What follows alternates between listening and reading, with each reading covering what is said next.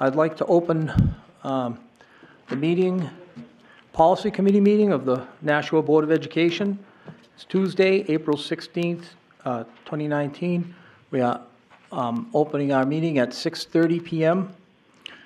We're at the Nashua High School North Boardroom. Committee members, Ms. Van Twyver. Present. Mr. Mosher. I'm here. Mr. Mosher is joining us by telephone. Are you by yourself? Yes, I am. Thank you. Mr. Garino is here. Ms. Timmons is here. Ms. Hohensee is also here. Mr. Kaufman is also with us. And Ms. Oden is here. Also present is Ms. Fitzpatrick. Yes. And Mr. Donovan. Yes. Okay. All right.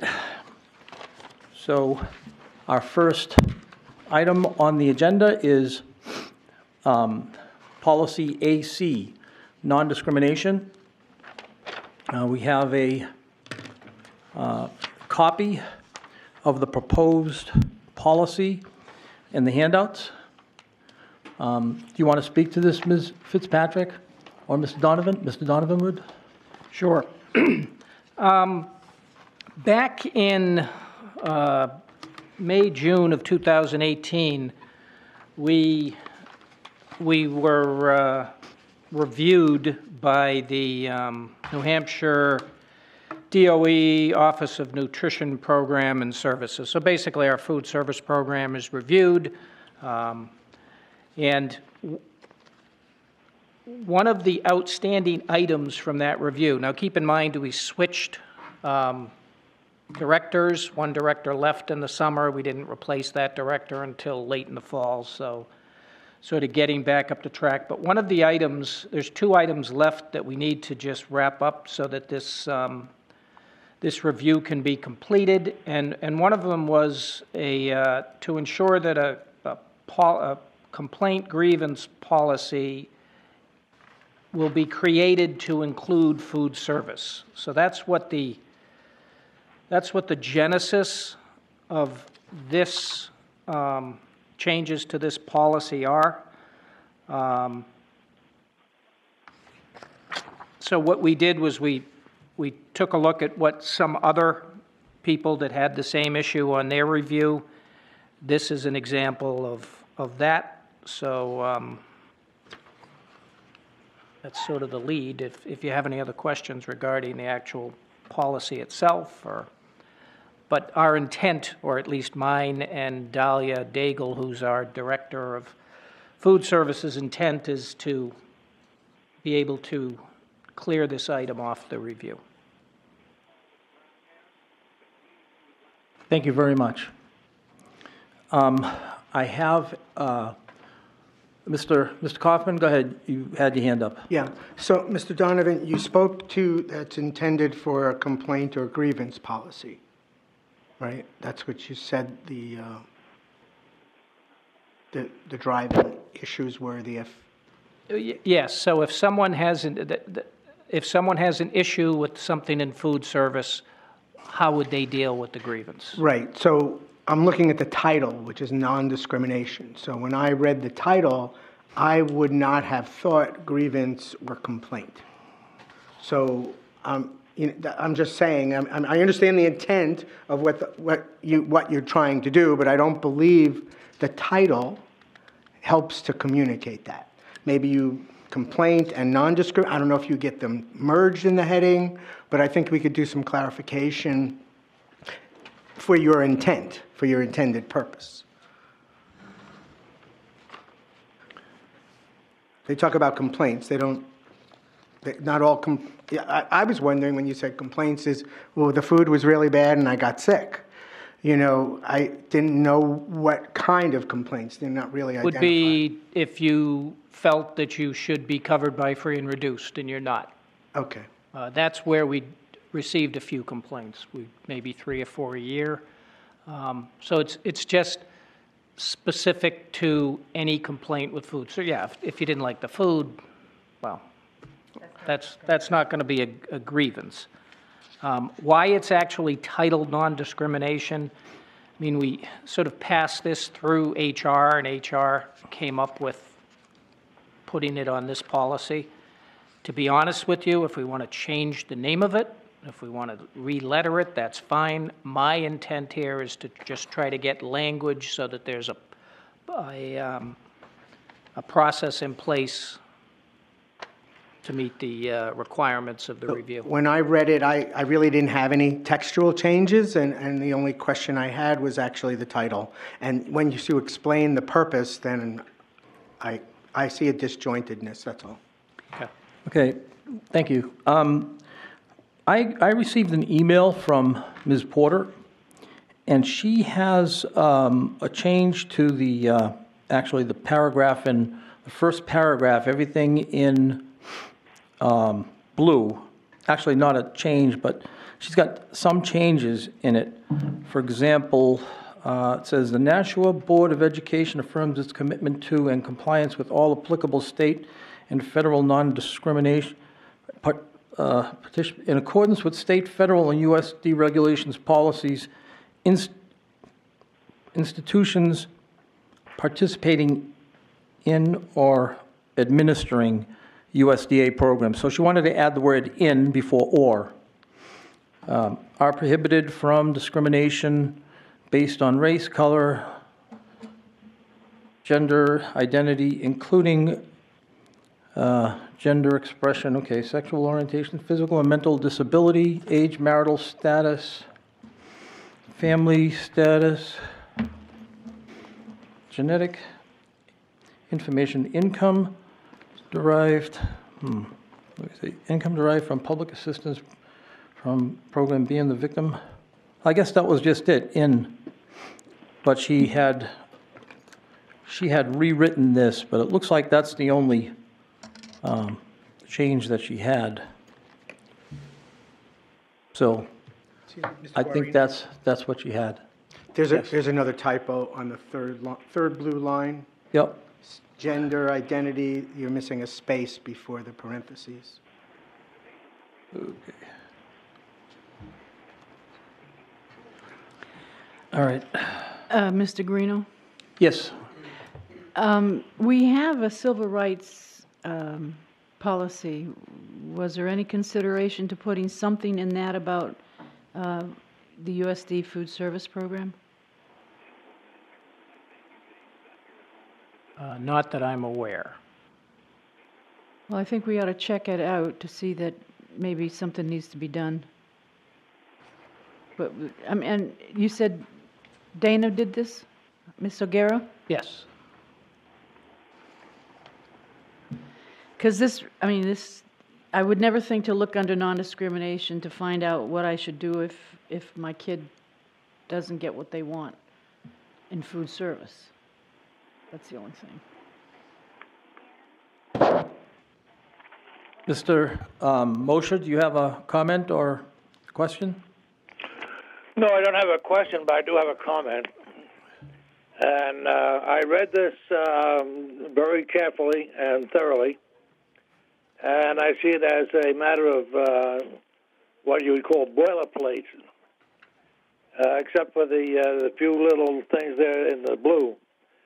But I think that this is covered pretty much under the general guidelines of the United States government, and the fact that we're not allowed to discriminate on these various things here.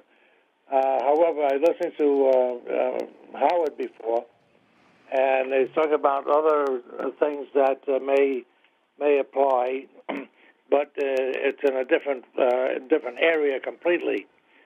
And I don't disagree with him. But I'm just saying that it's not included in this particular item. This is just that the general things that we're not allowed to discriminate against, and it's covered in pretty much every other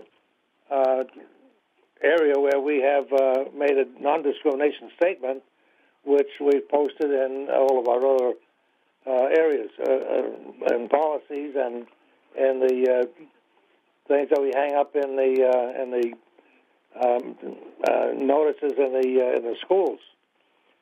So I think that this is pretty much on the money, and I don't see any problem with it whatsoever for what it contains and what it's supposed to be. And that's exactly what it is.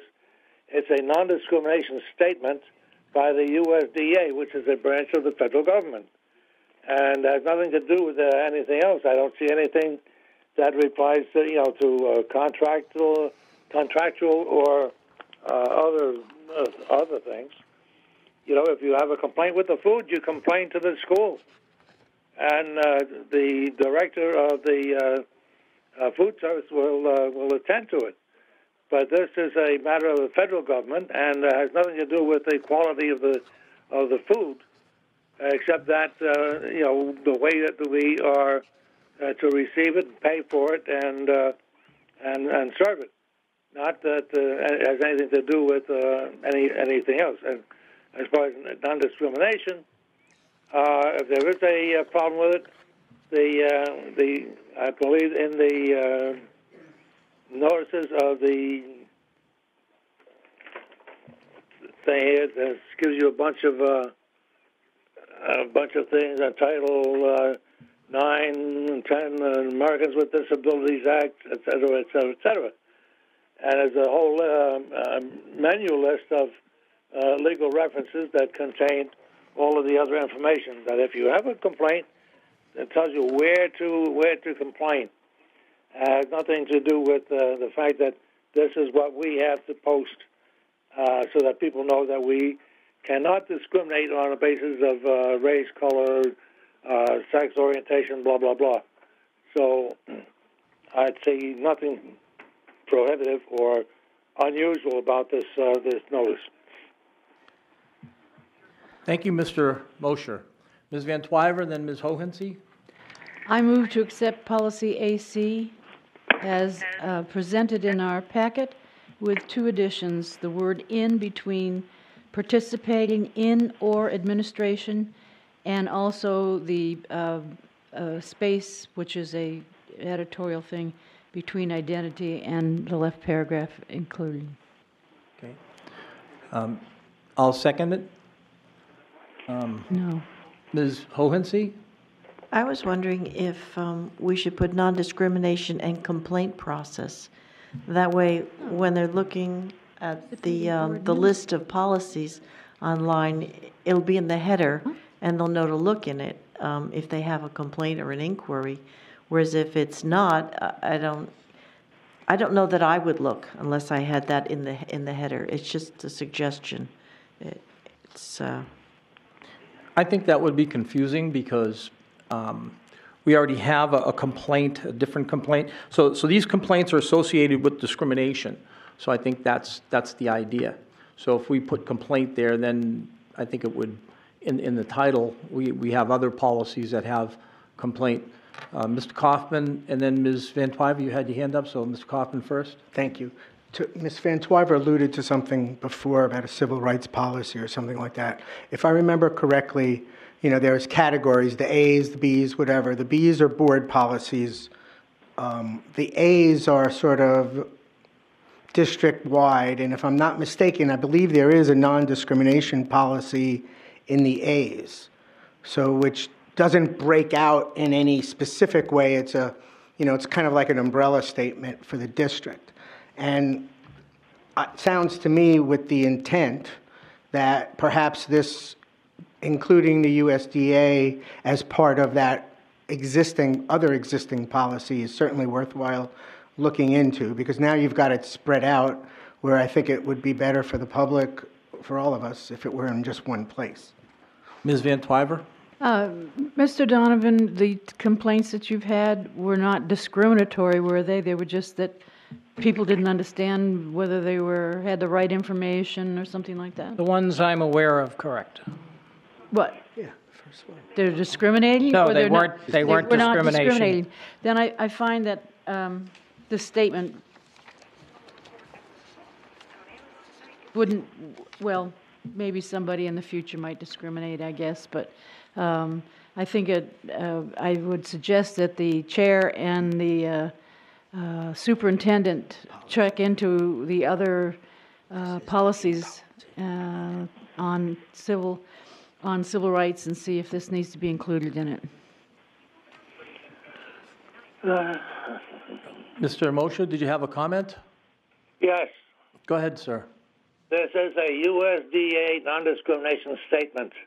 It has nothing to do but with changing a policy, but this is to be included verbatim because it does have the information in here what to do and where to write or call or whatever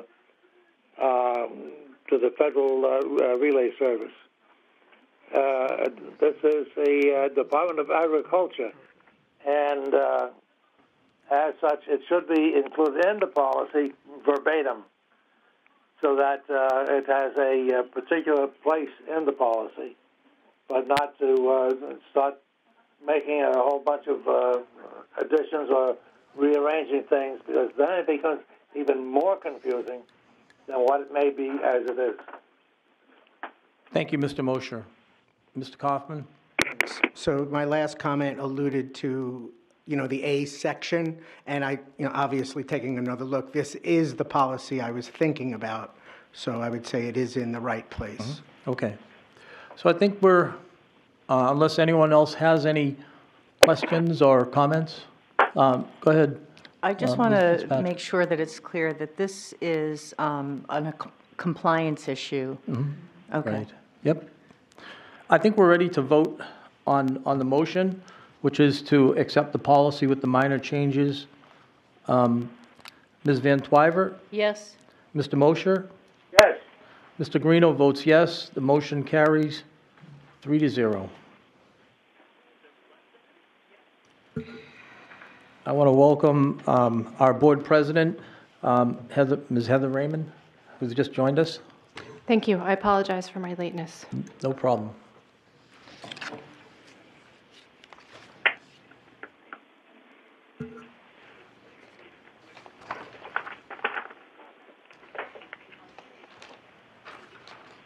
Okay, our next item on the agenda is another policy, DJB, Purchasing Procedures. And we have that in our packet with the changes in red. Does anyone from administration? Go ahead, Mr. Donovan.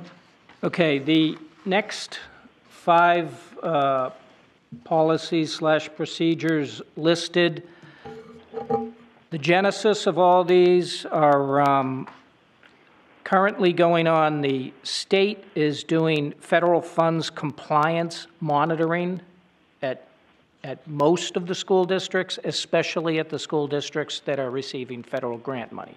Most districts in New Hampshire receive some. We obviously are larger, receive significantly more money. So they came down in February, sent an auditor, and the auditor did a compliance monitoring. So it wasn't an audit per se, but it was a compliance monitoring. They're doing these statewide. It's not just in Nashua, they're doing them. I believe the state had an audit from the federal government. They were then told, you guys need to move this on down. So basically, in the package, I believe you will see the New Hampshire DOE Federal Fiscal Monitoring Report. Yes. Okay, so it was in there, and so basically, this is sort of the first step in responding to this. There's a couple of items, 1 or 2 items that we will need to come back probably next month and deal with. But basically, what I did was these next set of policies, and we'll obviously go through them one by one. If there was an existing policy, because what we did, we shared the existing policy. The auditor reviewed it and then made a comment whether it met the needs of the federal guidelines or not. If it didn't, then we had to go back, look at the federal guidelines/regulations, compare them to our policies, and make the suggested changes. So that's what most of this is. And like I said, some of them may be more procedures than policies, but I'm not going to get in an argument. You can make them a policy, that's up to the board, not up, I'm just bringing them forward. So the first one is purchasing. Now, we had 2 purchasing policies that were, okay. Yeah, one was one of the old numbers, 7221, was that it? 7021. Okay. 7021. So that one obviously hadn't been changed for a long time. And then there was the other one, which was pretty simple. It was, which one was that? DJB. It had like 3 paragraphs. So basically what we're suggesting is we take DJB, call it purchasing procedures, and we put those 2 policies into one. And so that's why when you look at the DJB listed in all the red, it's a combination of those 2 policies. This policy does meet the guidelines that the state requires. I mean, the reality is, I won't know that 100% sure until it gets approved. We then need to forward it back up to the state, and the state will sort of bless it one way or another. So if there's an issue with it, we'll certainly get it back.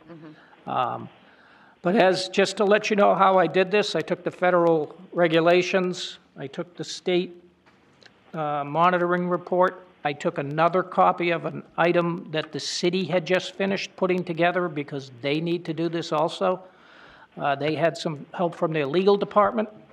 So I took all those, put them together, and sort of created what we have in front of us. Thank you, Mr. Donovan. I guess the first one we're going to take up is DJB.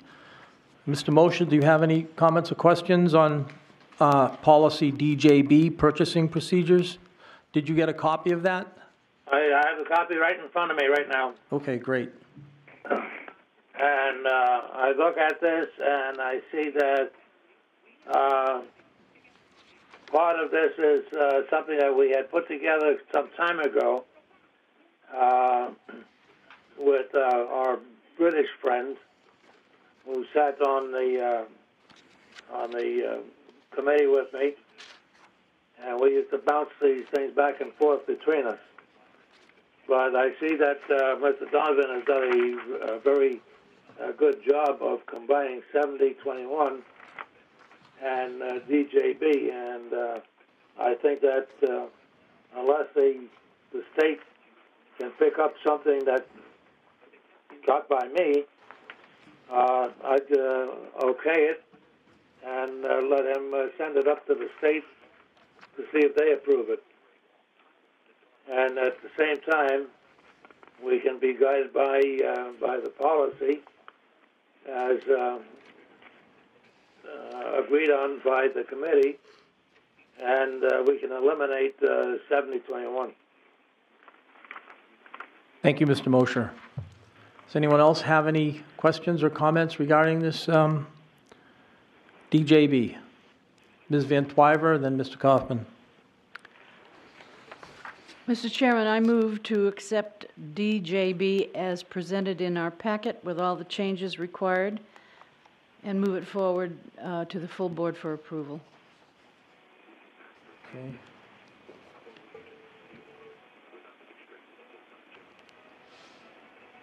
Mr. Kaufman, did you? There's a second? Oh, I'll second. Thanks. I have a couple of questions. If I can address Mr. Donovan. Yes. Okay, thanks. Mr. Donovan, so in the first red paragraph where you talk about things that are not put out to bid and you said price quotations will be solicited. I know when we go to bid, we always try and do a minimum of 3, and later in the document, you have a reference, try and get adequate number of qualified sources, 3 or more. So does that 3 or more, is it intended to apply to this paragraph as well? I think this paragraph was a more general paragraph. And then when, as you've read it, I'm sure there's the different levels. So that was more just of if you're going to buy something for $600, we expect you to get a couple quotes, but you don't necessarily have to get 3. So it's all a spending level. Okay, thank you. And if I may, so I have a question, because it's mentioned several times, and I'm just trying to understand.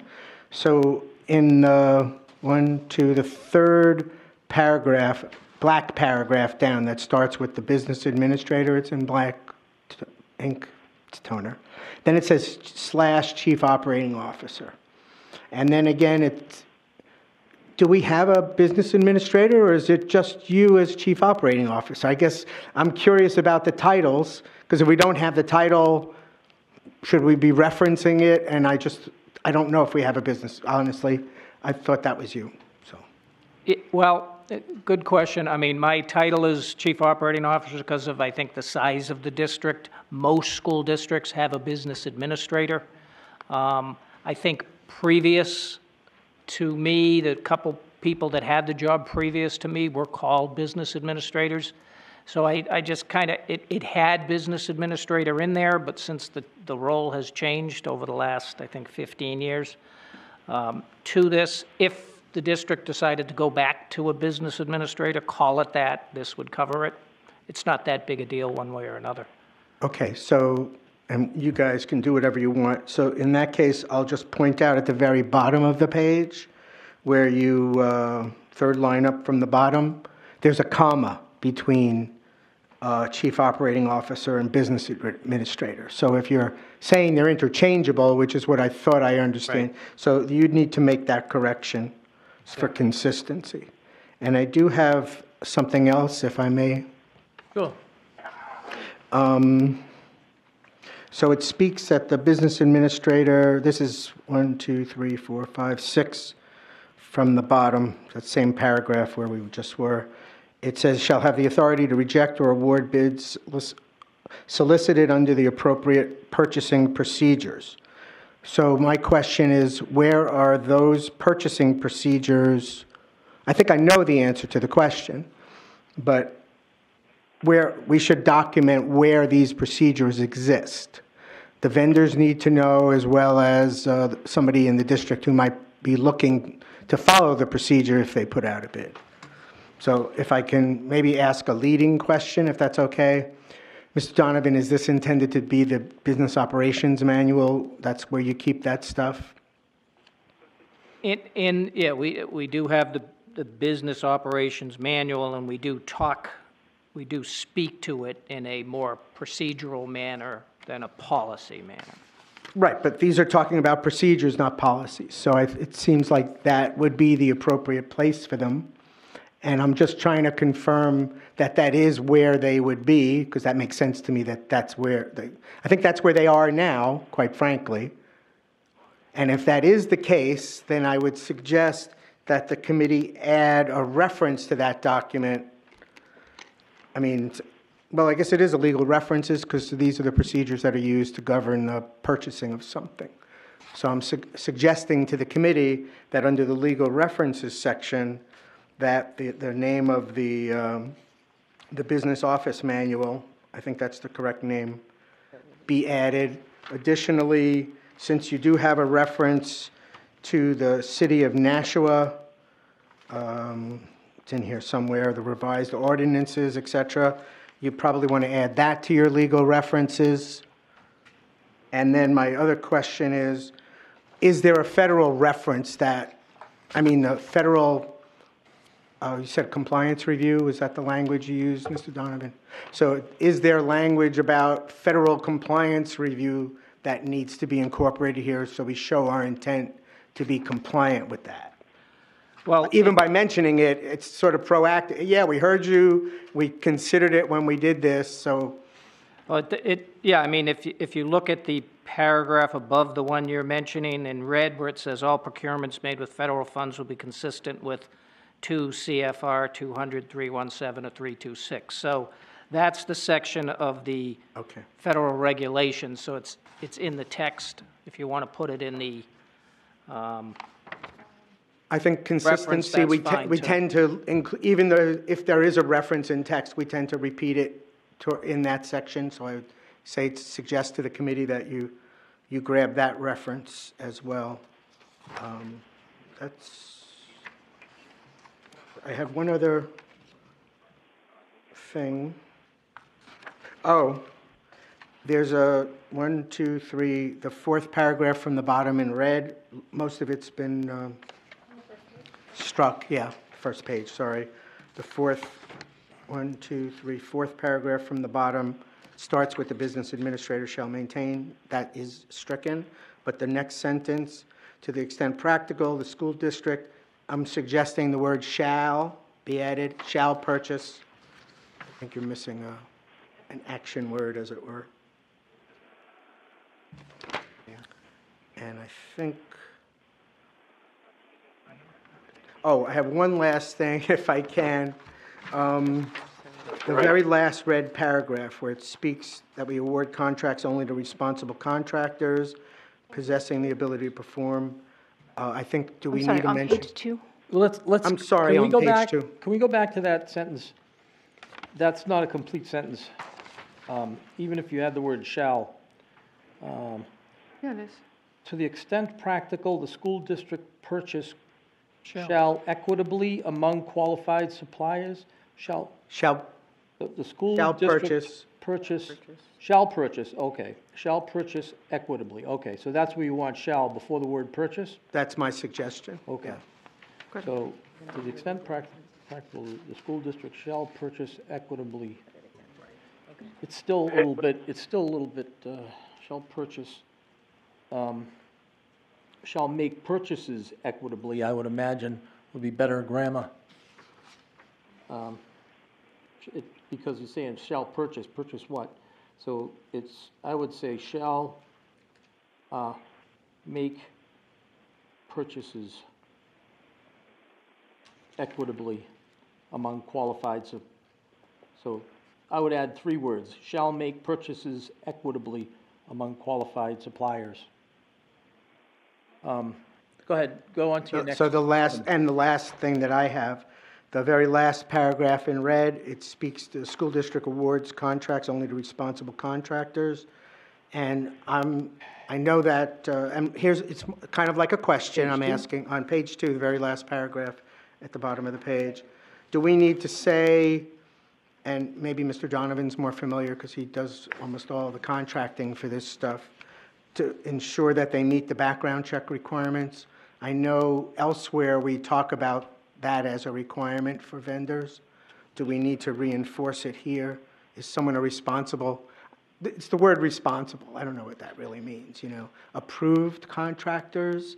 If they're approved, then I have more confidence that I know they're going to be consistent, especially when it comes to the background checks, because that's a big concern to us. So Mr. Donovan, what do you think? Is that covered by the second sentence where we considerations given to contractor integrity, compliance with public policy, record of past performances? It might be redundant to put something there. It's kind of confusing over here. So you're talking about responsible contractors possessing the ability to perform successfully. So you're talking about the services that they're giving in the contract. So Mr. Kaufman was referring to background checks, which is something different, and I would imagine would be. We don't do background checks on all our contracts. Right, so this is actually referring to the services rendered for the contracts, it's not really. Yes. Right, so I think that would confuse the issue if we added background checks or something like that. Just asking a question, that's all. But the other changes that Mr. Kaufman had, which was add reference to business manual procedures under legal references, and also add the federal code. Do you see any problem doing that? No, that's fine. Okay. What about, board members, go ahead, Ms. Van Twyver. If we're finished doing the edits, can we go through this to see what we agreed upon? Yeah, that's a good idea. Okay, sure. Think so, Yeah, yeah. because the motion was to accept it as it is. Right. So we can add friendly amendments to the, what do you think? Well, As edits? what I have done in the past is that I go through and I list all the things that exactly as it's supposed to be, and then move to accept it as amended. Okay. All right, so the changes that I had were those changes to the references, add reference to business manual procedures and a reference to the federal laws. The other change I had was to...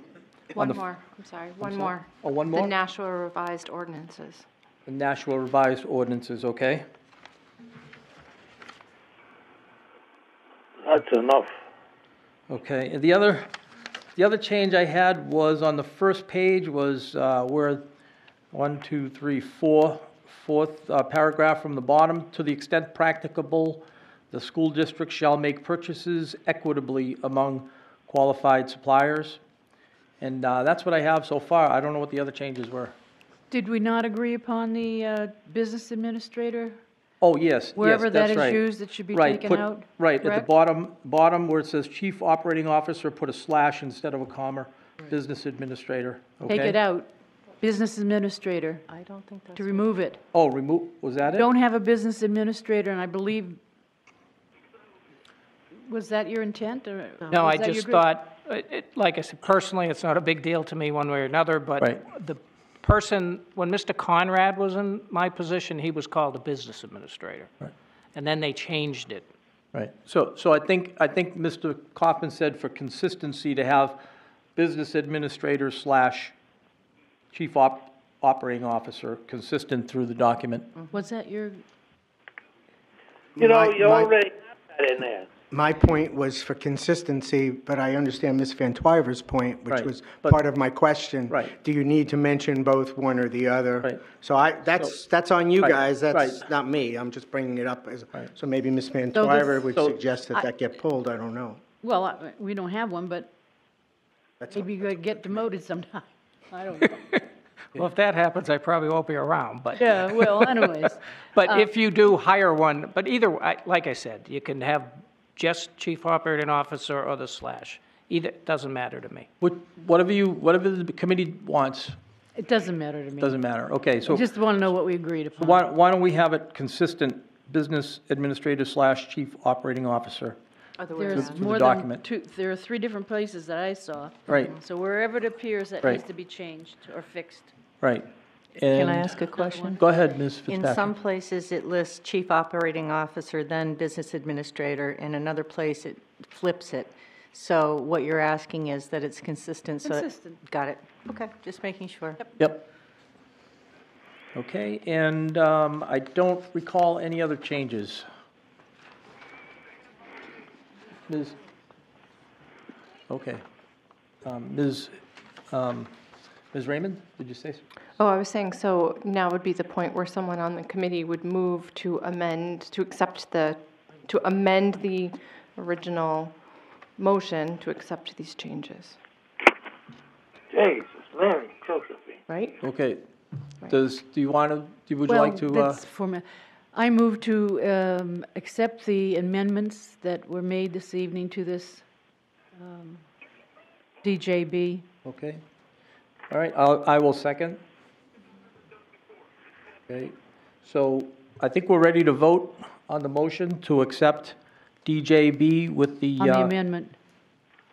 Okay, we're ready to vote for the amendment, the changes. Ms. Van Twyver? Yes? Mr. Mosher? Yeah. Mr. Guarino votes yes, so the changes are accepted. Now, on the main motion to accept DJB and send to the full board for approval with the amendments, Ms. Van Twyver? Yes? Mr. Mosher? Yeah. Mr. Guarino votes yes. Motion carries 3-0. Okay, that was DJB. Now we have 7021, which is now redundant, well, will be redundant. So I can entertain a motion to rescind 7021. I make the motion to rescind 721 as being redundant. I'll second. I think he's got the wrong number. Sorry, 7021. 7021. Okay.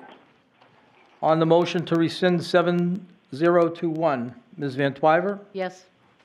Mr. Mosher? Yes.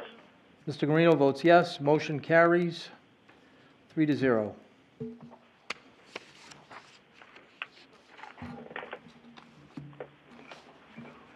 Okay. We are moving right along. We're moving at a fast pace. And we're going to move to Policy DA, Fiscal Management Plan. And that is in our packet. It's a one-page with some procedures on the back. And I'm going to turn the floor over to either Mr. Donovan or Ms. Fitzpatrick if they would like to say some words on this. Mr. Donovan? Certainly. In the document, the fiscal monitoring report on the second page, item number 6, they reviewed the cash management policy, and we showed them the 3 policies. Their comment was, while these policies cover important information, they do not meet all the requirements of 200.302B6 and 200.305. So I obviously went and looked at those. All that language pretty much says that we must establish cash management procedures for receipt of funds from federal and state grants. So this one, since a lot of school districts handle their cash, daily cash themselves, our money we put in with the city accounts. So it's not like I don't manage a cash account, a bank account. That money is managed at the city level. So basically, what you have is the one-line change in the fiscal management plan DA that says we will establish cash management procedures. And then on the back of it is, these are the cash management procedures. Now, to be honest with you, I did not write this, but a individual at the city wrote this, I believe. I can't tell you the exact person, but they work in the legal department. So basically, I just took this and said, here are the cash procedures. Since they had already written it, I figured why reinvent the wheel, especially since they manage the cash in essence anyway. We track it, we take care of it, we do the accounting for it, but the actual cash receipts get deposited into accounts at the city level. Thank you, Mr. Donovan. So this looks like pretty easy one here. We're just adding establish cash management procedures for receipt of funds from federal and state grants. We already have procedures in the business office manual. Does anyone in the, Ms. Van Twyver, then Mr. Kaufman? Mr. Donovan, so these were written by the city. They're probably the same for the process for the city, but they are included in your policy manual, on your procedures manual. Well, they will be. I'm in the process of putting together a manual just for grants. That's the total request that the state would like us to do, is have a grants manual. So the city has done most of that work. Yep. So I'm sort of using what's already been created and making it fit the school district. Okay, but it will be in your records. Yes. That's all I wanted. What I'd suggest is, Yep. this is actually a procedure. I think this is way too much for a policy, this back page, and we just... There's a difference between administrative policies, procedures, and what are we, the Board of Education procedures? Board policies, exactly. No, they're not. I don't know how many times I have tried to explain to you that procedures follow policy. We have procedures and the administration has procedures, okay?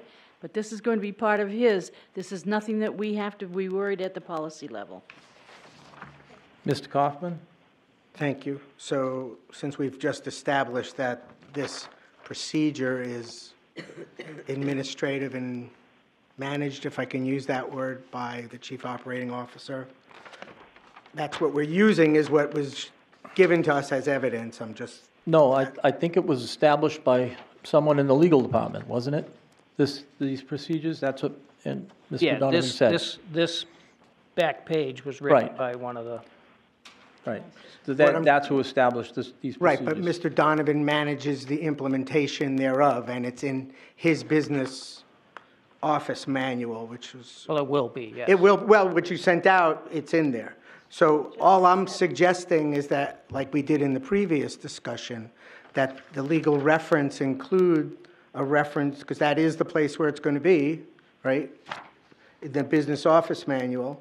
And also, there were specific references to the federal CFRs that Mr. Donovan just shared with us. I think those CFRs Well, we're should be go- also listed as part of this policy under legal references. Well, And then I have one other question. Ms. Van Twyver and then Ms. I don't Raymond. see any need for putting that in here. It's our responsibility to see that the procedures are there. It's not our responsibility to see where they're put. So if he wants to put them in file B, he can put it in file B or book B or AB or whatever. That's his ballywag. It's our responsibility just to see that there are procedures. Ms. Raymond, did you have your hand up? I had one more thing. I'm Uh, happy to Ms. wait Ms. after Ms. Ms. Raymond, but I Raymond do have one other would like to thing. say something. Oh, yes, thank you. I was just noting on some of our policies at the bottom, instead of saying legal references, they have something called like related documents or, and there they would put, if it's like another policy or a procedure or something that's not like a legal law, like a law. So that was my only thought. But I'm convinced by Ms. Van Twyver's explanation. So Okay. I take it back. All right. Does anyone else have anything to add? Mr. Kaufman? Thank you. So the title is Fiscal Management Plan. And then the addition, the added text, there's a change bar. The district financial plan seeks to achieve the following goals. What is the district fiscal management plan? Is there a document? This looks like it was written back in 2007. Well, this was added. There's a change bar there. I don't know Change what was bar. changed on that line, but I am asking the question, what is the district financial management plan that this document refers to? Well, I think that's slightly confusing there. There's not a written fiscal management plan. These are items in your plan that you should do. Use the best available techniques. Provide timely and appropriate information. So this is a policy. You could call it the fiscal management policy if you'd like, but there's not another written document on top of this, no. Curious, what was I mean, this was written, well, this is 12 years ago. So if I read it as it is now, I'm looking for a district fiscal management plan. I am looking for, based upon what I am reading, I am looking for a written district fiscal management plan. That's the title of the policy, and it says that the plan will have these goals. So you have to figure out, if there's no plan, then don't say there's a plan and it, How about objective? why Fiscal bother? management objective seeks to achieve the following goal. I think we could just say fiscal management. We don't have to say the word plan. Board recognizes the importance of excellent fiscal management in managing public resources to achieve the goals of the educational plan in the district. So I know that people might be looking for now, running around looking for an educational plan, but The district seeks to achieve the following goals. We can take out fiscal management plan if it's confusing. Just say the district seeks to achieve the following goals. How about And we could just call it fiscal management. How about the district That's all we plan need. seeks to achieve the following fiscal goals? Put fiscal at the front of goals, so you're not We talking can do about that. education. The district seeks to achieve the following fiscal goals.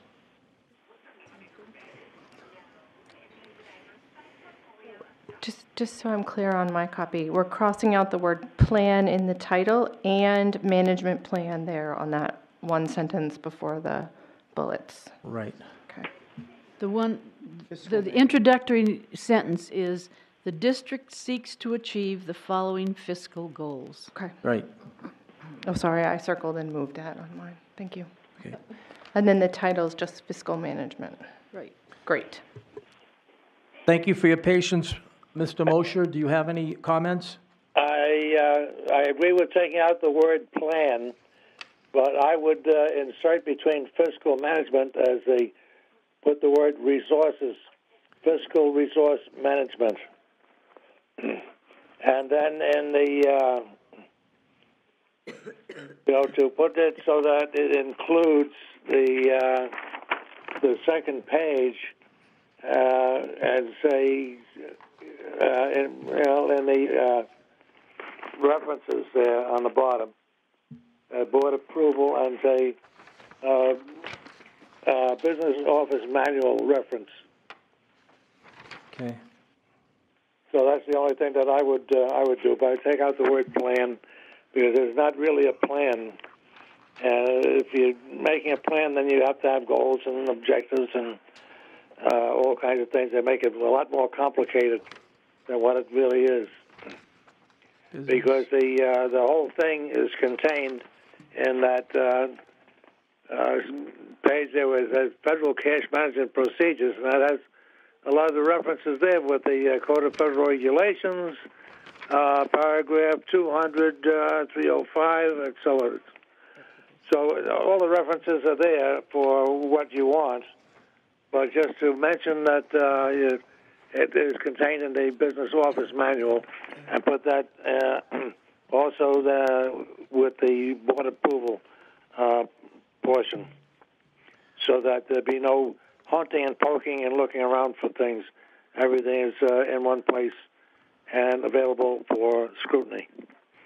Thank you, Mr. Mosher. Does anyone on the committee have any objections to these changes by Mr. Mosher? Well, I thought we decided that there'd be a reference down at the bottom to the federal cash management procedures, and that's it. That's. Well, Mr. Mosher suggested adding business office manual also under Oh, that's references. fine, but it's not including this whole second page. It's just a reference to Oh, it's this just a head. reference, just I just want to make yeah. understand Yeah, what yeah, he's yeah. talking about. 'cause it And you had wasn't another clear. reference? What was the other reference to? Well, it's the federal cash management procedures Federal. found in the business whatever. Office Procedure Manual. Yeah, that's the reference that should go down on the bottom. Okay. All right, so I think we're in agreement about the changes to the title, Fiscal Resources Management. We're in agreement with the second paragraph, the district Seeks to seeks achieve to achieve the following the fiscal following fiscal goals. goals. And then we're in agreement with the references to the federal, what was your reference again? I apologize. It's on the reverse. It's on the reverse, Oh, okay. Federal cash management. found in the, In the CFR? First paragraph, Mr. Guarino. title. Federal cash talking management, about? federal cash management, okay. Yeah, procedures found in the Okay, federal cash. document that Ms. Yeah, I have Fitzpatrick's it. mentioned. Okay, All right? yep. Go ahead, Mr. Kaufman, did you have a comment? I just wanted to confirm, so it's my understanding now that the example given to us by Mr. Donovan is not going to be in the actual policy, but only a reference to it in that related documents or whatever you end up calling that particular thing at the bottom. Exactly. Okay. That's exactly. Yeah, thank you. So Ms. Van Twyver? I move the adoption of policy DA as presented in our packet, plus the additions that we've mentioned this evening, and send it forth to the board, full board for approval. As amended. Okay. Was that a second? Did you second that, Mr. Mosher? Yes, I did. Okay, thank you. Don't forget to add the as amended. Okay, as amended, okay. Moved by Ms. Van Twyver. Tired already. What time is it? Okay, on the motion to approve policy DA, Ms. Van Twyver, Yes. Mr. Mosher, Yes. Mr. Guarino votes yes. Motion carries 3-0.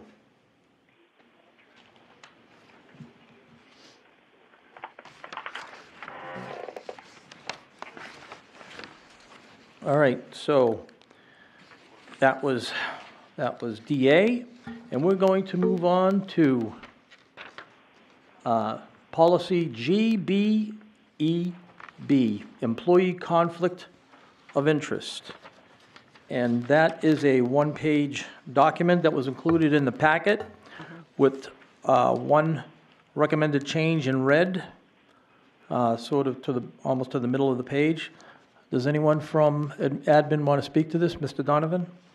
Yes, once again, going back and looking at the fiscal monitoring report, what was given to the auditor was not the employee conflict of interest, but the board member conflict of interest. So the auditor read that and said, well, it doesn't meet the requirements of such and such because it requires a conflict to also cover employees. So we have two. We have a board member conflict of interest and we have an employee conflict of interest. So I read through CFR, the one noted here, and it basically said we need to add a sentence related to what would happen if an employee didn't follow this. So this is Dan Donovan's words. Feel free to change them as long as you basically get the same result. If we can put that in the existing policy, that should keep the state happy. Thank you, Mr. Donovan. Does anyone on the committee have any questions or comments regarding the changes? I like it. Okay, thank you, Mr. Mosher. Mr. Kaufman? Thanks. I have several comments. Just the very first sentence, the word will, I suggest you change the word to shall. And then in the next sentence, the word substantial. That's very subjective. And I just have a problem with that. I think it needs to be identified. And I don't have a suggestion on this one, but I'm just saying that, an employee shall not have a personal financial interest, a business interest, or any other obligation that creates substantial conflict. I would say they shouldn't have any conflict. And the word substantial says that, to me, that some can exist. And I would prefer to have none and maybe deal with exceptions that are minor rather than, something that allows for anything and up to a substantial conflict. And if you want to comment on that or you want me to just give you the rest of my feedback, that's up to you. Well, I think that there are some business interests in which people do have conflicts, but they're not substantial and they're allowed in government. If there are a lot of times it's a small thing or a minor thing so I think that's the reason why it says substantial. So if you say that it creates a conflict, any conflict, we may be overstepping right there. Well, the way the state legislature deals with it, they require, as if I recall correctly, the state reps to reveal all conflicts. Right. But that And doesn't say they're not allowed. That doesn't say they're not allowed. I'm trying to make that point. Right. As long as it's declared, it's allowed. So I think we should know the conflict, and then the superintendent should be able to evaluate that and determine if there's a problem or not. But I would argue that full disclosure of any conflict should be the norm here, and That's a different issue. This is dealing with whether they have, talking about whether they have a substantial conflict or not. And I'm I don't suggesting know- any conflict is a conflict. I don't know if it, reading on here, if it says anything further about declaring those. Go ahead, Ms. Raymond. Right, if you read to paragraph 2, sentence 2, it says, an employee who believes she or he has or may have a conflict of interest shall immediately disclose it. Oh, so it's already there. So it's there. So Okay. they're required to disclose any conflict of interest that they think they might have. And so that would cover it. And then the superintendent or its designee would be the one to determine if it's a substantial conflict of interest or not.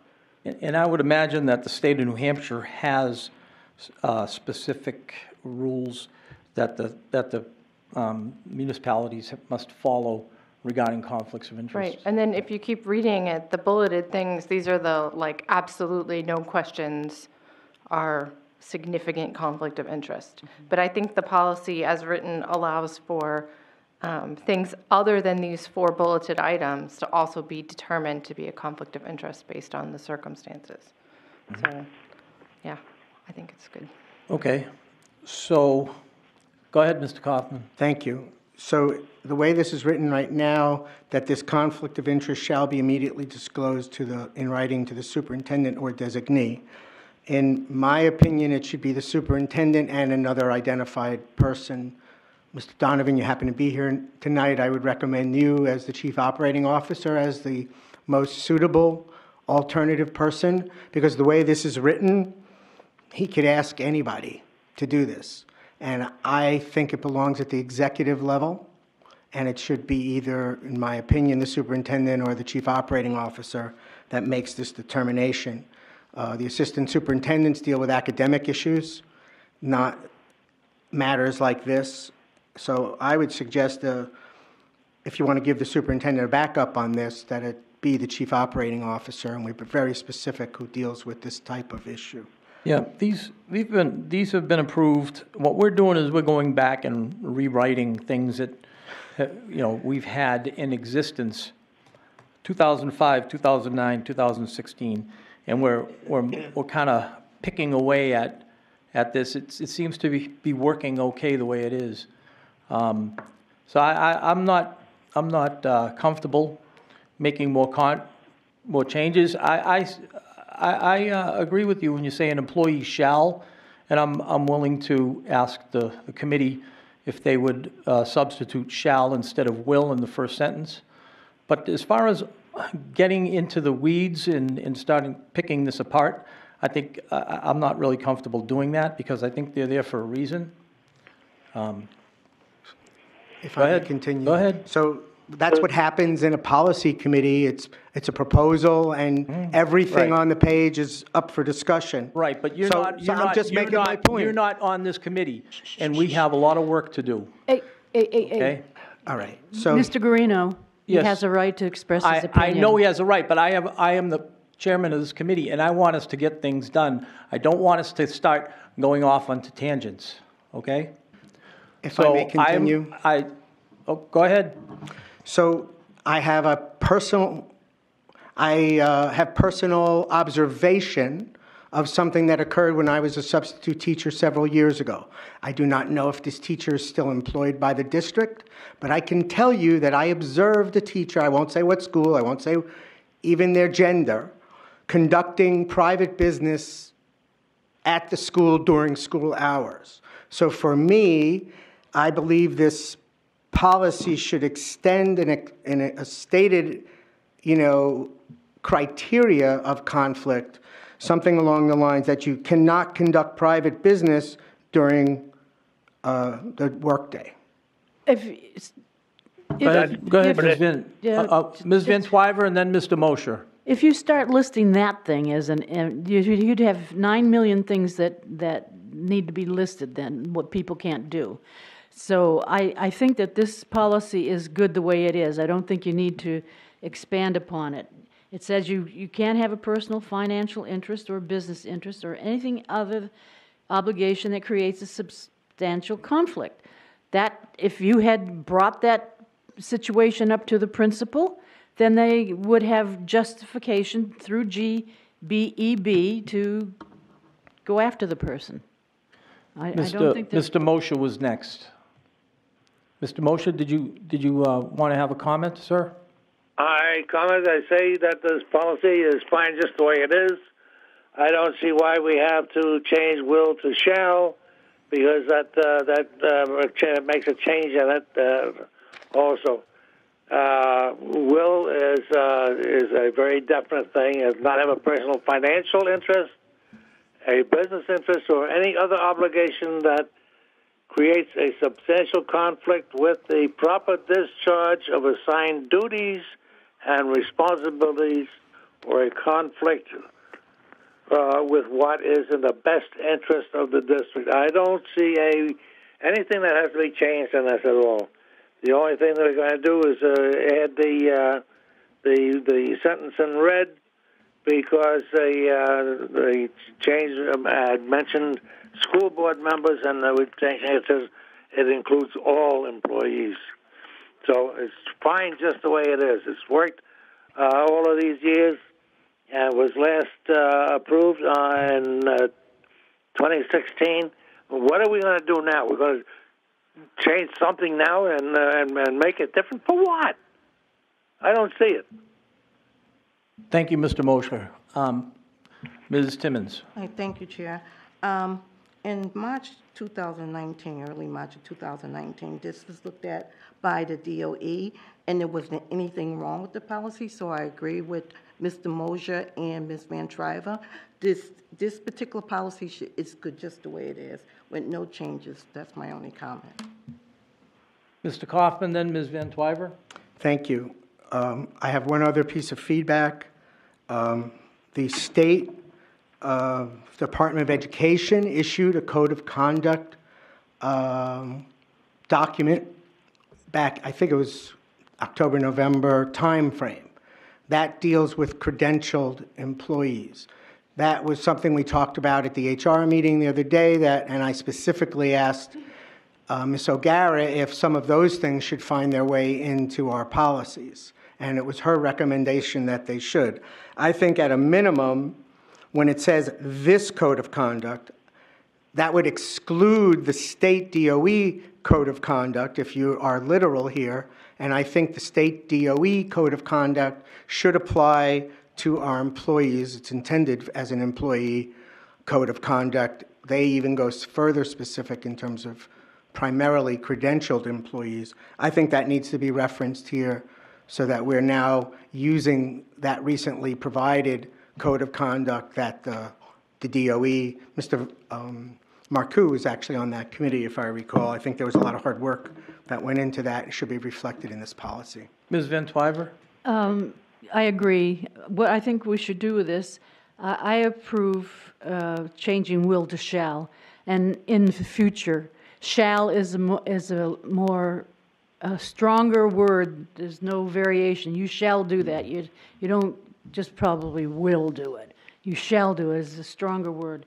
What I think needs to be done is that we approve this GBEB as with that word change and the red words here, and then send it back to policy for Ms. O'Gara to update it with anything that she thinks that should be added to this policy because of that other document that was approved by the state on ethics.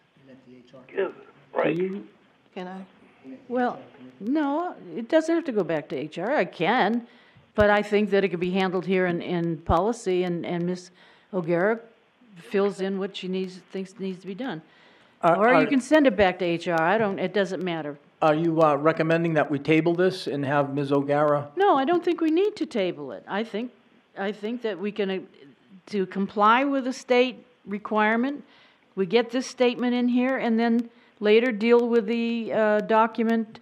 I'm surprised that she didn't bring that up anyways as far as required policy changes. I mean, that's usually what happens, is that in the past, that if something comes down from the state, then the respected the person's, that area of knowledge recommends, hey, we need to make a policy change. So I don't see any problem with bringing it back.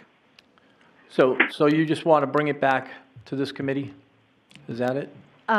What I'm saying is that we approve this tonight with that one word change and the red section in here. And then you talk to Ms. O'Gara and ask her what policies need to be changed because of that document that was approved by the state on ethics. Okay. I thought someone had their I hand up. did. Again, Ms. O'Gara did look at this and agreed with the red information in there, with the actions by employers, officers of the school district. She actually agreed to put that sentence in. She vetted this already. She looked at it and said, yes, it needs to go in. To go back to her to say, yes, it needs to go in. I don't believe anybody suggested that. Oh, I thought. I said, with this one word change, will to shall, and the red section here, to prove this with those two changes in it, then go and talk to Mrs. O'Gara about, there may be other policies that need to be changed because of that ethics one, so there's no reason to hold this one up tonight. So you want to approve it with the changes, but you also want Ms. O'Gara to Wait a minute. to look it over? Let me make the motion. I move that we adopt GBEB with the word will in the first sentence changed to shall, and that the words in red, actions by any employee or officer of the school district who do not comply with this code of conduct will result in disciplinary measures up to and including termination. Okay. That's what my motion. I'll second it. Okay? Okay. I think we're ready to have a vote on it. Go ahead, Ms. Hohenson, you I haven't just spoken wanted on to this. Go ahead. clarify, I think what Ms. Van Twyver is saying is we approve these changes tonight, send it to the full board. And as the secondary thing, maybe see if there's other changes that need to be made later. So I don't think she's trying to stall this from going to the full board as you change it Okay. tonight. Okay. That's all. So on the motion, do you understand the motion, Mr. Mosher? That's to approve this policy, GBEB? As amended, As amended, right, with, she wants to One change. word. Change the word will to shall? that's as amended, right? Right. Okay, so on the motion, Ms. Van Twyver, Yes. Mr. Mosher, Yes. Mr. Guarino votes yes. Motion carries 3-0. Mr. Guarino? Yes. For clarifications, I think what Ms. Van Twyver is saying is we should make sure, as we're going through policies, that we are applying the code of conduct where it's appropriate as we're revising policies, not specific to this one. Right, there may Yeah. be other policies that need changing Right. because of that. Yeah. Okay. Thank you. Thought I was pretty clear. Okay. Moving on, we have policy DHA, contracts, signing authority. Mr. Donovan? Okay, this was part of the same procedure. It was listed in the audit with the fiscal management plan that we've now changed to just fiscal management or fiscal resources management. The other item listed there was contract signing authority. So basically, the only issue, they wanted to talk, they wanted some language in there related to non-competitive sole source purchasing. We do that. The city does some of that also. So they just wanted some specific language around if we're going to sole source it, when do we do that? And we list here the 3 areas that we would sole source. Thank you, Mr. Donovan. Does anyone have any questions or comments regarding policy DHA? Right now, I have none. Thank you, Mr. Mosher. Mr. Kaufman? I have a question, clarification. I'm sorry. No. Did you want to go? No. I have just a question. This is limited to, is this a contract signing authority? Is this limited to financial contracts, or is it any contract? Because sometimes there are contracts that don't exchange money, right? And there are certifications to the state that may or may not require board approval. I'm concerned about what happened last year, where the superintendent and actually our former board president made certification to the state about things that did not happen, which the state took as something that happened because it was signed, falsely signed. And my concern is that the School Administrators Association has essentially said that if a school administrator has authorization to sign for grants or other things, that they can sign without even notifying the board that things have been approved. Now, and that would be an instance where it was non-monetary. The board has separate policies that say certain financial limits require review by the finance committee and or the board, depending upon the amount. So I'm concerned that this be limited to financial contracts and that other contracts or signatory requirements be brought forth either to the finance committee or the board in general as it relates to something like the certification that we had with the general assurances. I'm very concerned about that. I think this is a blanket authority that needs to be, have some regulation, if I can use that word, around it. Ms. Raymond? Okay, I have 2 responses to that. First of all, repeating allegations that have been debunked is really inappropriate. They're true. Not the way that you have represented them. At a time. Secondarily, Call me a liar and not allow me to refute. Mr. Kaufman, one Mr. person Kaufman. at a time, please.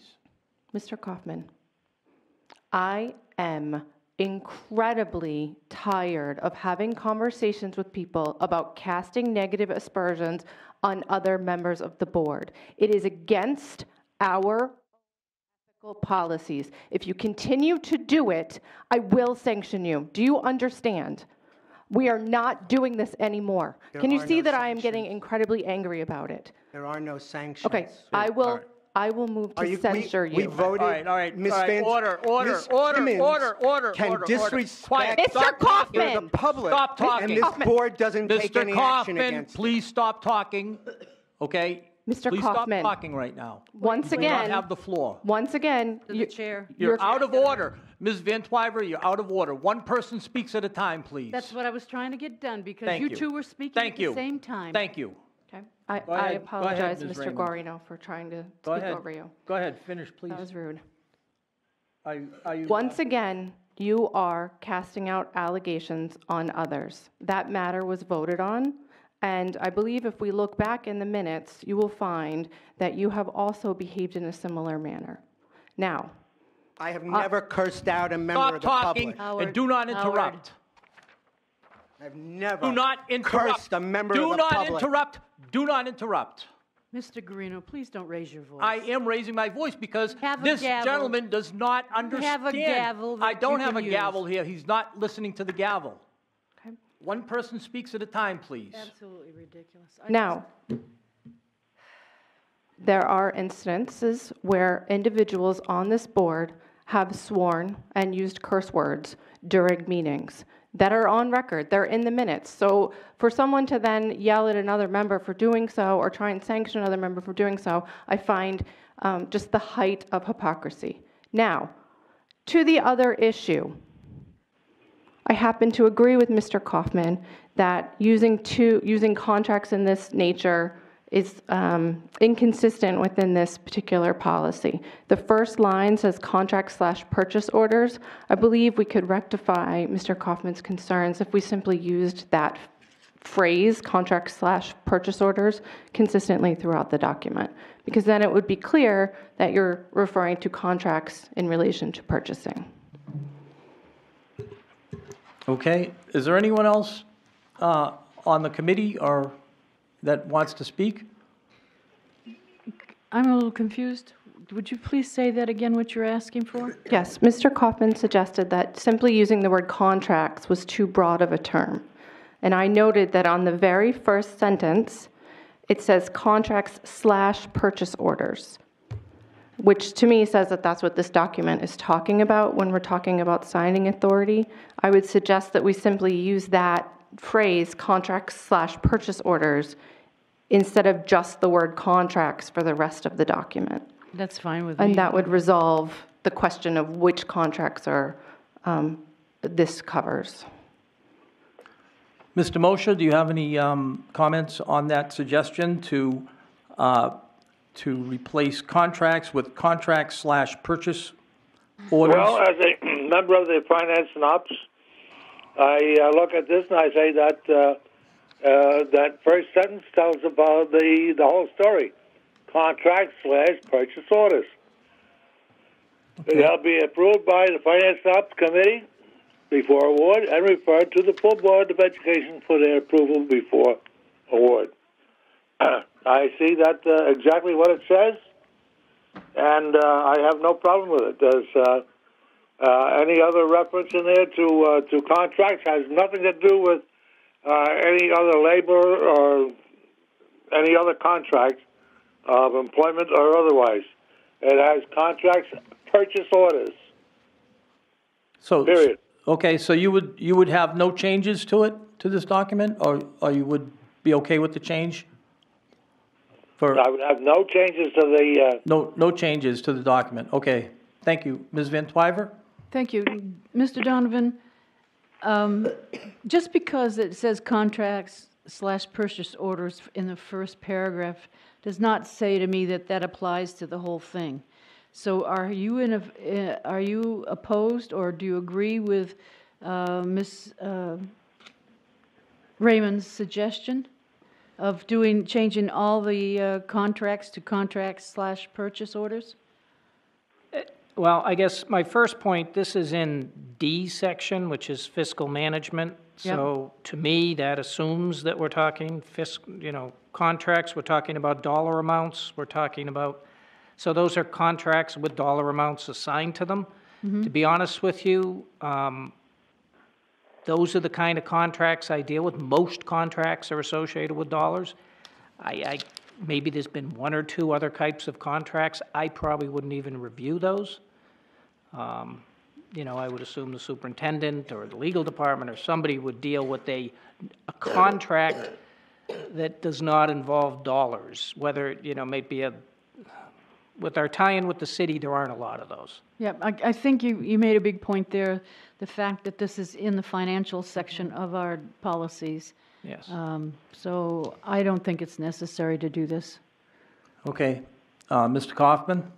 Thank you. Given what Mr. Donovan just said, perhaps the superintendent need not be referenced, and it's really the chief operating officer or the designee who deals with these things. And to Mr. Donovan's point, the super doesn't get involved in this. Maybe the word superintendent should be the chief business administrator / whatever chief operating officer. So I think that members of this committee, Ms. Van Twyver and Mr. Mosher, are in agreement that it's okay the way it is. So are there anyone else add anything to this? Ms. Van Twyver? I move to accept policy DHA as amended on the sheet that was in our packet. In the red section, edits to be made and sent forward to the full board for approval. Okay. On the motion, Ms. Van Twyver? Yes. Mr. Mosher? Yes. Mr. Guarino votes yes. Motion carries 3-0. Mr. Guarino, did you second that motion? I will second it. I'll reverse everything in reverse, and I will second it. We're pretty much in agreement, so it's consensus. Okay, so that's DHA. A. And last but not least, proposed DK, time and effort. And this is also provided in the packet. And would someone from admin like to speak to this? Certainly. Thank you, Mr. Donovan. In the monitoring report, it was noted number 8. Time and effort, most people say, what do you mean by time and effort? It's a term used when dealing with federal funds and federal grants, that the individuals that work on the federal grants are in fact aware that they work on a federal grant. With us, most of the people that work on federal grants work fully for that federal grant. There are other instances in other places where they might spend half their time on a federal grant, half the time with the operating budget. We do have that with a few people. And then you'd find with federal contractors where people would work on multiple projects during any given week. And therefore, you'd need to have sort of a time card where you show how many hours you work on each one of those federal projects. So this was just, they noted that we didn't have anything written down. We did have a time and effort form that we would have people sign,